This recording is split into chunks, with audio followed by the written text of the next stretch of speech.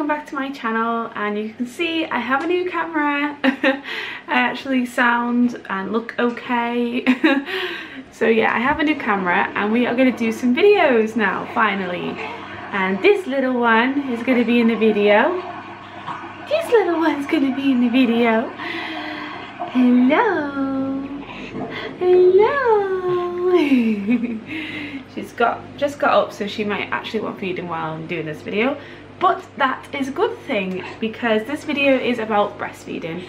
And basically all I'm going to do in this video is tell you the God's honest truth about breastfeeding. Because I think a lot of people sugarcoat breastfeeding or demonize breastfeeding, and there's never really a happy middle when it comes to breastfeeding. I think when people tell you their stories, they either tell you it's fabulous or they tell you it's awful, I hated it.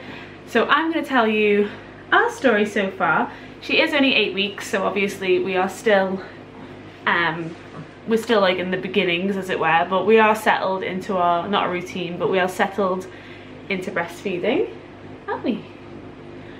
So yeah, not really any structure to the video. I'm just going to sort of go from my story and then maybe some advice. But I have breastfed Matilda from day one, and she has had a bottle of express milk, and she's never had any formula. Day one, she latched on fine in the hospital. It wasn't until the night of the first day that she was cluster feeding like crazy. Like every 5 minutes I couldn't put her down. And obviously after having a cesarean section, I was tired, I was sore, so I wasn't paying a lot of attention to the latch that she was doing. So come sort of the third day, when I'd been at home already, well, the second sort of night, I was in agony. I had bruising to my nipples. I had not bleeding, but they were almost bleeding, nearly. Chaps. Oh, it was horrible. And I was sat in my bed just crying, saying I can't do this, because obviously the pain was so bad. But the problem wasn't her latch, because once I'd realised once I sort of got, I had some sleep, once I'd had a little bit of sleep and I wasn't in hospital anymore and I wasn't as uncomfortable, the latch was fine. It wasn't her latch that was causing the problem. It was the damage that had already been done by the bad latch the previous night and the previous couple of nights. So say by sort of day 5, after I had my local peer supporter come out to me, which is called Bambi's, shout out to them. They're really great, really grateful for their help. Her latch was fine. They did say she had a very minor tongue tie, which I'll get into sort of later in the story. But yeah, the latch was fine. It wasn't the latch. As I said, it was just the fact that the damage had already been done, and obviously her latching on, even the correct latch, was tender and sore. But I would say by week 2, the soreness had all gone away, the bruising had gone away, and it was fine. As I said, it was still a little bit tender, because obviously, as you know, you're not used to having a small person, sorry for the TMI, suck on your nipples all the time, because that's what people don't understand. Like, they think, oh, it's this natural, beautiful thing, which it is, but your body is not used to that happening, you know, like it's not used to it, like constantly being tugged and pulled at as well. So yeah, by week 3 everything was perfect, not a single problem. And then week 4 we got thrush. She got thrush in her mouth and I got thrush on my nipples, which is obviously from her mouth, which in turn made it very painful to breastfeed, but a different kind of pain to the pain I'd already felt. So I knew it wasn't a latch problem. So I went to the doctors. We have had cream. We're still doing that now, and she's 8 weeks and it still comes and goes. I think thrush is one of those things though where it's just, you've got it and you've just really got to work at getting rid of it, because obviously if I get rid of it and she's still got it, she passes it back to me and vice versa. So yeah. But other than that, breastfeeding is going amazingly. I don't want to use the word easy, because you just never use the word easy when it comes to breastfeeding, because it can just flip like that. We have had a couple of days where she's been a bit like she's sort of, they call it nursing aversion, aversion, where she's oh, I've gone blurry, where she like she gets really fussy and stuff like that when she's trying to feed. And we do have moments like that, but I think that just comes with the territory. I think some babies, even if they're bottle fed, they can go off their bottles, and that is obviously very worrying, same as it is if the baby won't nurse. So apart from that, it's great. I haven't got any magical tips for anyone looking to breastfeed, or anyone who's currently breastfeeding who's going through the really tough stages at the beginning. Just persevere. All I can say is just persevere. It does get easier as long as you get the right help and you have the right cream.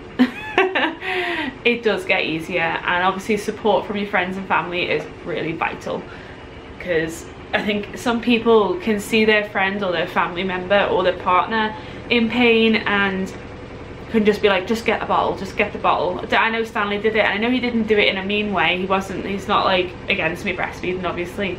He just obviously wanted me to stop crying and he wanted her to stop crying, and he just wanted a simple, easy life. But I'm so glad I persevered, and I just wish that I had this courage, this support and everything when I had Dylan, and we could have had a breastfeeding journey. But unfortunately that wasn't the case for him. But this time I've stuck to my guns. I have got the support that I needed, and hopefully we're gonna have a nice long easy breastfeeding journey.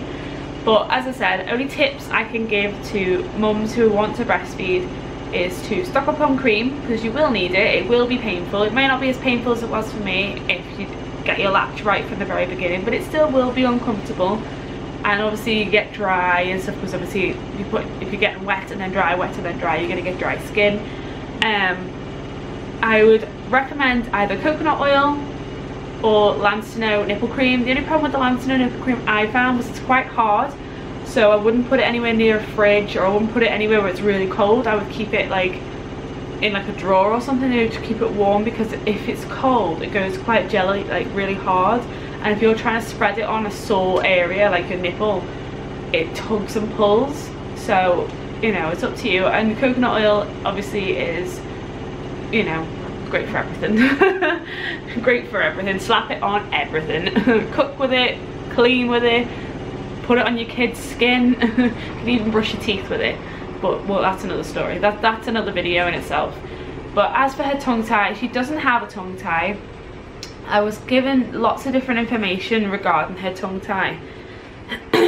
I was told by one person she had a tongue tie. That was the first person I spoke to, which is a Bambi.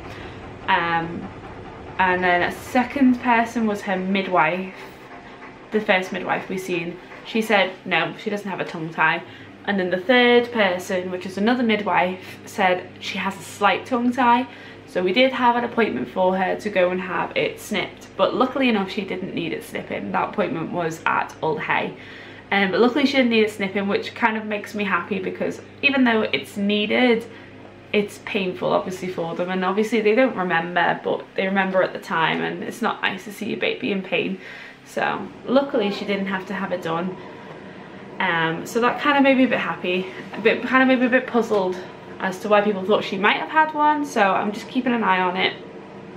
But as for feeding, it's not affected our feeding. So, and I'm trying to think of anything else. I don't think there's anything else really. I would just say another thing about supply.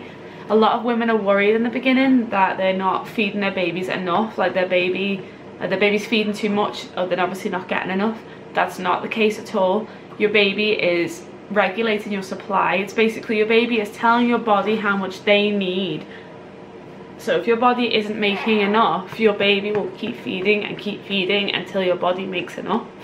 Your baby will not starve.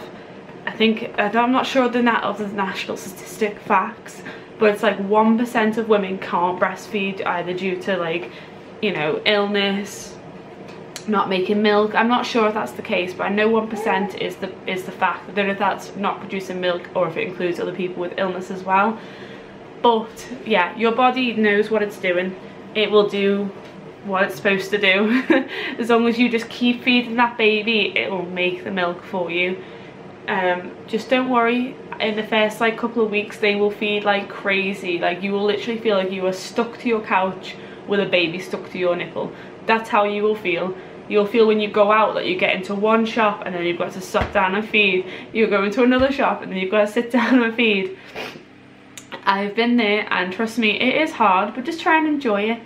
Just try and enjoy the moments where you can just you and your baby. Obviously there's a crazy world around you, but just obviously focus on you and your baby, and just think that these moments aren't going to last forever. They're not going to want to feed off you forever, and they're not going to want to feed constantly forever. They will get older, they will be interested in toys and food eventually when you're weaning, and they will lose interest, won't they? Should we turn you around? They will lose interest, and those days will be very sad days when that happens, won't they? So yeah, all I can say is just enjoy it. Try and relax. Don't worry too much, you know, about how much they're getting. Babies aren't stupid. They know what they need, don't they? They know how much they need, when they need it. As for things like dummies and bottles, we've never had a problem. She's had a dummy since she was about 3 weeks old. Like, we tried it very early on and she wasn't interested. From about 3 to 4 weeks she really liked the dummy, because she would try and feed off me, but then she would be upset because there was milk coming out, and obviously she didn't want the milk. She just wanted the comfort of, who's that? She just wanted the comfort, obviously, of suckling. Babies, you know, it's a natural reflex for them to want to suckle, to, you know, relax them. So don't worry about giving a dummy. If you want to give your baby a dummy, give your baby a dummy. I think it's Sophie, I think her name is, from Mumology or something like that, did a video recently about dummies and the dummy police. Ignore those people. You want to give your baby one, you give your baby one, whether they're breastfed, bottle fed, it doesn't matter. All I would say is wait till your baby is comfortable at the breast.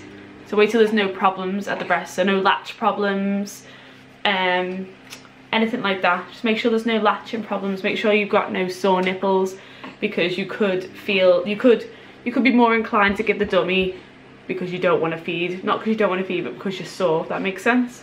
So just wait for all your problems to die down. Not problems, just teething problems, I like to call them. Teething problems.